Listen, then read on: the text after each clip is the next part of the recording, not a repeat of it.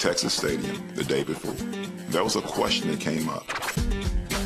Why is the hole in the roof? And the answer was, because in the 70s, this was God's team, America's team. And when Dorsett and those guys scored touchdowns, God smiled on them. And the comment was, if you score tomorrow, go to that star and give thanks to God.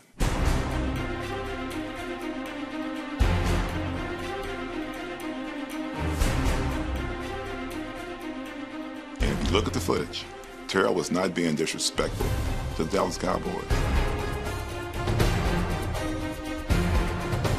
I wasn't doing it to taunt anybody. I wasn't directing it at anybody.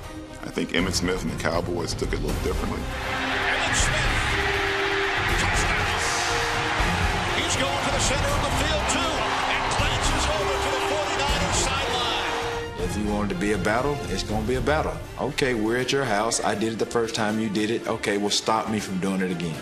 He said, Stokes, meet me back at the original spot. I'm like, oh, no, you're not going to do this again. Terrell Owens, leaping catch, right corner, touchdown, San Francisco. He's going to the star. He's going to the star. He's going to do it again. Oh, and somebody's coming over to tackle him. Look at this. Oh, no way. George Teague goes over. And it's Terrell Owens. I don't blame Teague for doing that. Oh, man, I have never seen anything like that. Right before I had gone the second time, we were on the goal line, going up against George Teague. And I drive him to the back of the end zone, and I literally pancaked him.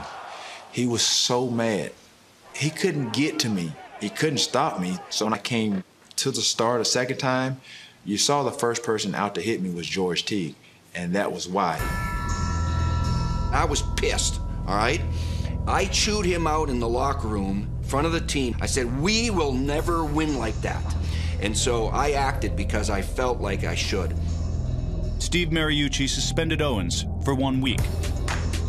Yeah, I felt betrayed behind it because I didn't feel the support of the head coach.